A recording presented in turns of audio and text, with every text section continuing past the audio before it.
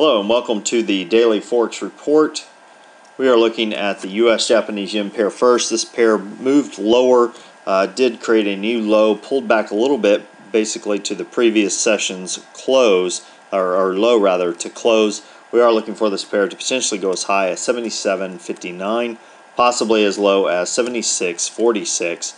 Look for some resistance around 77.50 and look for some support around 76.75. Now the Euro-USD pair, this pair closed down, opened, and the high and the open were the same. It moved lower, is moving sideways overall. Look for it to potentially go as high as 138.91, possibly as low as 134.12. Look for some resistance around 137.15, and look for some support around 135.37. Now the pound-US dollar pair, it surged to the downside, had a very strong day, still moving sideways. Look for it to potentially go as high as 161.60, possibly as low as 157.13. Look for some resistance around 16,000, and look for some support around 158.50. Now the US Swiss, this pair closed higher, still matching its trend line here. On the downside, look for it to potentially go as high as 0.9227, possibly as low as 0.8892. Look for some resistance around 0.9150, and look for some support around 0.8950.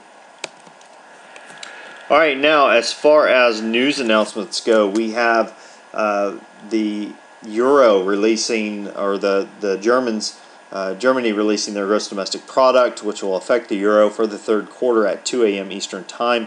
Consensus on that one is that it has moved from 2.8% to 2.4%, which would be negative news for the euro. At 4:30 a.m. Eastern Time, we have the the consumer price index for October being released for the pound. Consensus on that one is that it's dropped just a little bit from 5.2% down to 5.1%. We also have the Eurozone releasing their gross domestic product numbers year to date for the third quarter at 5 a.m. Eastern. Consensus on that is that it has dropped from 1.6% down to 1.4%.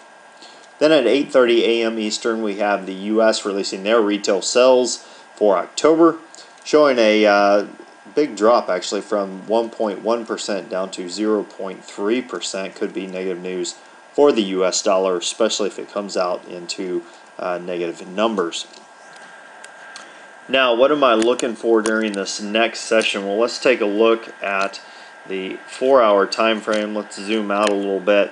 You can see that we've had somewhat of a trend line that's developed here.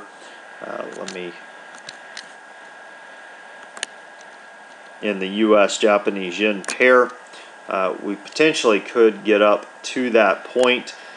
Be aware of it if we do. Basically, we have a strong area we have previous resistance, support. So in this area, we have basically an area of previous support and resistance. If we get a break to the upside, we could see it move higher. Where would I put that? I actually would tag this session's high, or this bar's high rather. If we get a break basically above the 77.15 mark, I'd look for it to come on up basically about 15 pips. If you notice also that that's right in line with previous areas of support right here. It matches up fairly close to that area. So looking for it to break through there. We've had basically it surged through there, had a window of opportunity.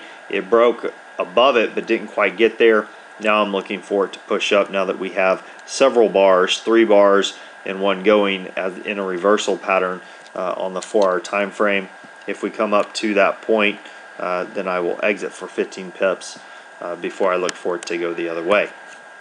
I hope that helps, and until next time, this is Jason Fielder. Good trading.